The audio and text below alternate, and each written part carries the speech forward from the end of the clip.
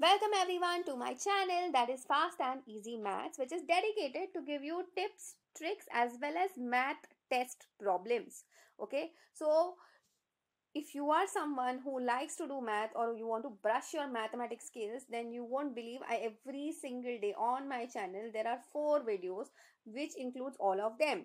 Okay, so if you know someone who wants to increase their mathematics speed or who wants to brush up the mathematics skills or is a math enthusiast like me, then please share these videos to them as well as subscribe to my channel so that you are never missing any of these kind of amazing math problems.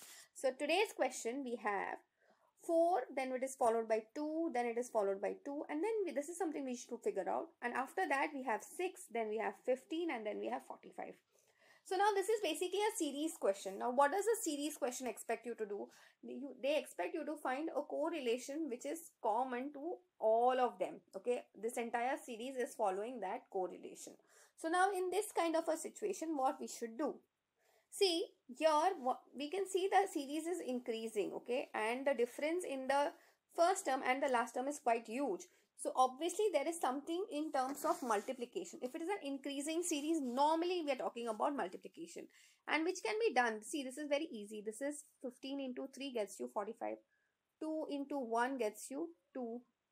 Sorry, 2 into 1 gets you 2. Okay.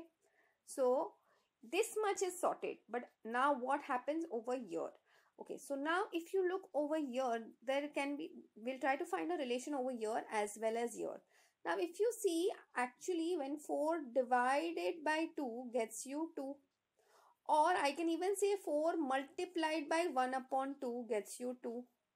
So I can say 4 into 0.5 gets you 2. Correct? So this can be written as what? Into 0.5. And this got multiplied by 1 means 0.5 got added by 0.5. So maybe this we should multiply by 1.5. And this answer when multiplied by 2 should get you 6. And here we should have 2.5. Now let's try and see what happens when you multiply 6 into 2.5. Yes, the answer comes out to be 15. So our logic is absolutely correct. So let's try and figure out what is the value of this question. 2 into 1.5, the answer comes out to be 3. And this when multiplied by 2 gets you the answer as 6.